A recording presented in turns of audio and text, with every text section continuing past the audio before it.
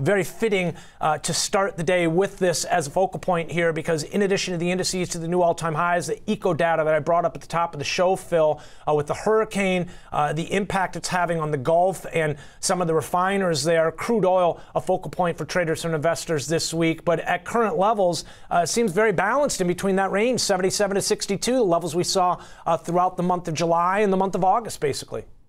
Yeah, it's had an impressive recovery since that recent sell-off, up about 7 sessions in a row. We're trapped right now between about $70 and $67 on the downside.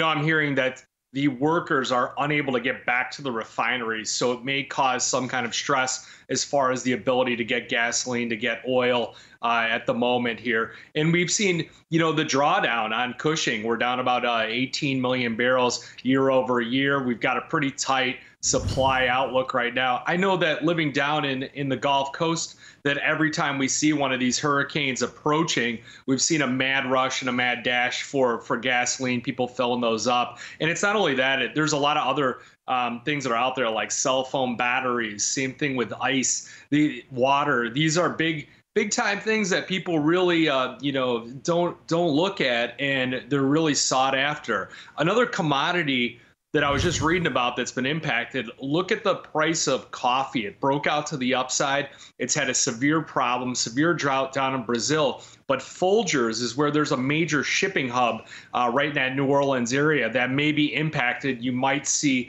coffee prices get another extension up as a result. All right, I've got the chart up here. We can see the nice rally we've seen, the bid that's come into play off the August lows, and back up and nearing those July highs. We saw the spike up, the trend environment to the upside, and this will be something to watch. It does establish here a bit of a high and a low to keep an eye on, but I did want to kind of circle back, and I like that you brought coffee into this because we like to keep an eye on the softs as well and some of the other futures products. Going back to the energy markets, though, I want to get your thoughts on the supply and demand side, because I'm always fascinated by it when these hurricanes hit the Gulf region. Here you can see, though, just quickly, crude, the WTI. And while you were speaking to some of your points there, Phil, we pulled up the intraday look, the hourly chart, the move off the July highs we saw up around 77. And to your point, the recovery we saw off the 61 and change level it was recently. Here's crude on the left, the WTI, the Brent on the right, both holding at or just below the 50-day moving average. But I always, again, as I mentioned, am fascinated because you get the,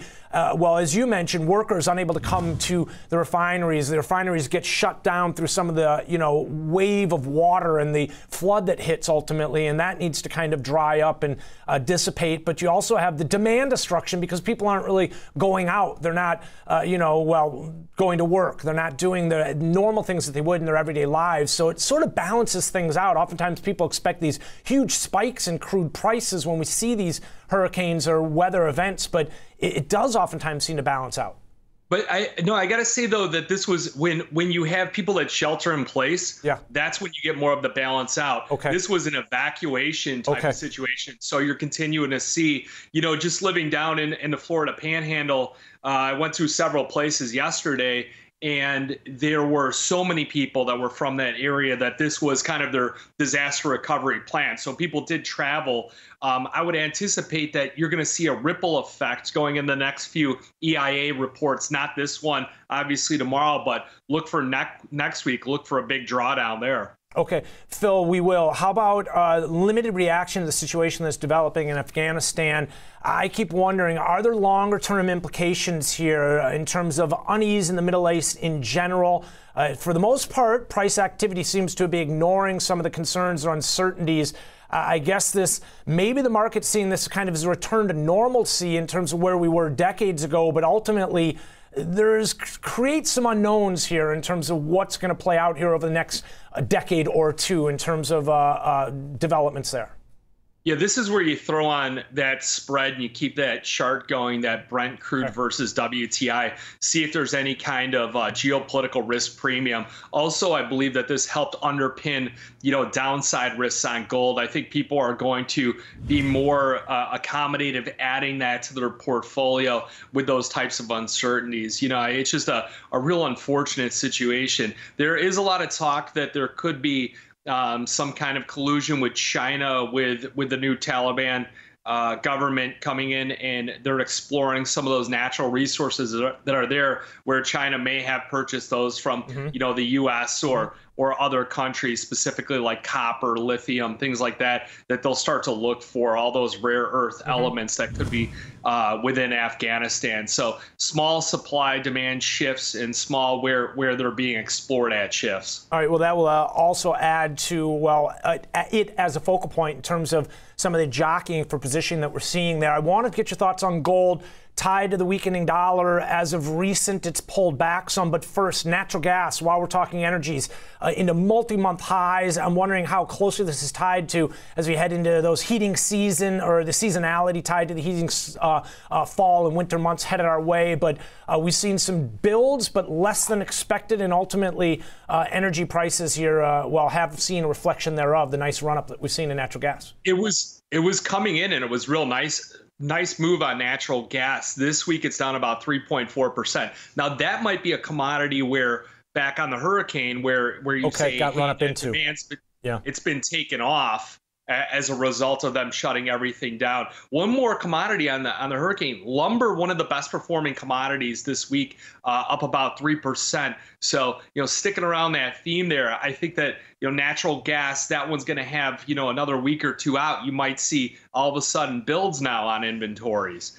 We've got lumber here on the daily time frame. What a decline, Phil. And again, I keep joking around about how Fed Chair Jerome Powell called this one, and he certainly has got ahead of some of that run-up that we'd seen in terms of commodities. Here's the bid in terms of natural gas. You can see the bid activity. I just want to point out on the weekly time frame, this shows we're back to levels we haven't seen since December of 2018. Phil, if we get up above this 492 level, let's just pull some more time onto this chart here, and then we'll talk gold. We get above $492, $5. We're talking levels we haven't seen since February of 2014. So we're going to be watching natural gas on the move up off that 144 low. You mentioned gold. It has seen a little bit of a bid back above 1,800. Still kind of limited. It's got some hurdles to get up above here, but the weakening dollar seems to be helping provide support. What else are you seeing behind the move up? So on gold, it's two things. We like gold coming up into the back half of the year, so we believe that investors should have some allocation in their portfolio towards gold. There are certain times to own gold, certain times to be less invested in gold. I think we're coming back up to, you need to hold more gold. Now, if you missed the move on gold, you wait for the ADP report come out tomorrow, and also the jobs report on Friday. Those come in better than expected. You'll see the taper talk start coming. All the hawks are going to come back out. Gold will get hit. That's your first time to get in on it. I think 1787 and 1775, somewhere in there. CME launched those micro contracts. There's no reason why you wouldn't add exposure with the 10-ounce contracts. They're so small. They got low margin. It's just a great contract that kind of applies to a wider range of people. I think on the upside, though, if you get that breakout over 1835, I think it could start to run loose. So, I think call options maybe to the upside might be the way to play it. Buy the futures on the dip, have some call exposure going forward.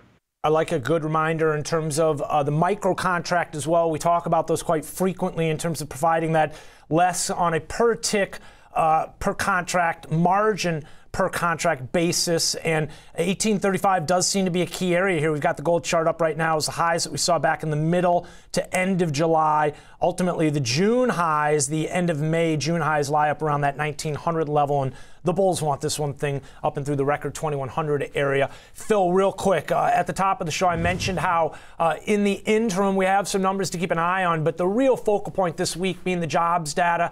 I'm keeping a close eye on the wages number because, again, we talk about, I just mentioned Fed Chair Jerome Powell calling some of those commodity run-ups and how they would be somewhat transitory. We talk about some of those inflationary pressures, but wages ultimately, if they're on the rise, everybody's talking about how that's not going to be transitory. Well, the wage rise, I think, is going to be here to stay. The transitory, as far as commodities, I think it just rotates between which commodity is the higher one. We already identified, coffee. People are going to be going to Starbucks and going, holy cow, this thing keeps getting more expensive, or the cup keeps getting smaller here. So, there's a big rotation between that. Transitory is, I think that's a bad term for them to use, because I definitely think that the days of these cheaper prices are pretty much gone forever. Wage growth is here, but are the jobs coming back? Are people going to want to come back? I mean, you read a lot of these obscure statistics where people can stay home and they get paid just as much as if they went to work, and it really gets you scratching your head.